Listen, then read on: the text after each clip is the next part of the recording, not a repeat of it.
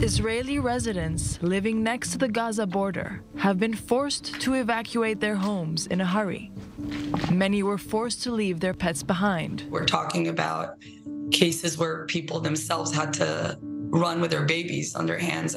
Stories of them, jumping out of windows with their babies. And the stories that I hear are of people trying to call their dogs, right? Or cats is even harder, to come with them, but the dogs are so afraid that they hide or they run away. And they just had to run. They were running for their lives. So a lot of the dogs, which are, right, they're another, and cats, another family member that was just left behind. So that's why it was really important for us to just go and extract them as fast as possible.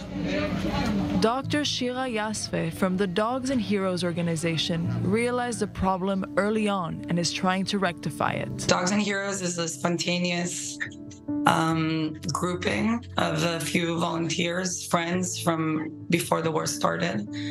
Some of us are graphic designers. I'm a veterinary doctor. There's people from all across the spectrum of professions. And basically when the war broke, we understood that animals' needs would have to be addressed in some way, and that there's going to be a crisis also on the animal front. So, and already like the same night of the 7th in October, we started our gathering volunteers. For the past 2 weeks, thousands of Israelis from all over the country have come together to reunite families with their pets. A war room in Beit Kama in the south of Israel was established, and from there, the teams leave for their assignments. These volunteers are headed to another operation to extract dogs from the dangerous areas, the areas that are still closed military zones under the control of the IDF. Don't try run to a shelter. Just lie on the ground and put your hands on your head. Don't kneel. Same goes if we are driving. Quickly halt the cars, get as far away as we can from the car, and lie flat on the ground. In Kerem Shalom or any other village, when we look after animals, if the dog runs off, let us know so we can come with you. Don't get too far away from us. We can be with the forces of the village. They will direct us where to go. I'm sure you all know as well, but just please stay with us.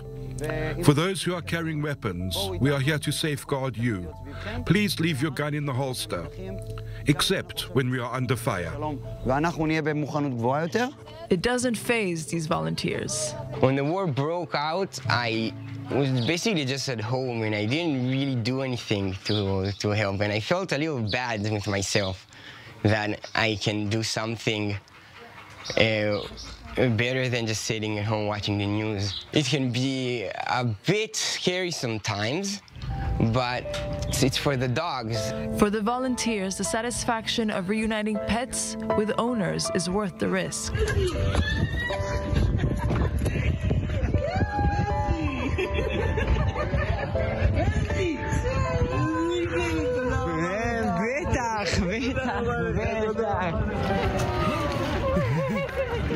This dog owner came all the way from Eilat, where he and his family have been staying since the war broke out, after his dog was found in one of the villages. He tells the volunteers that his second dog is still inside.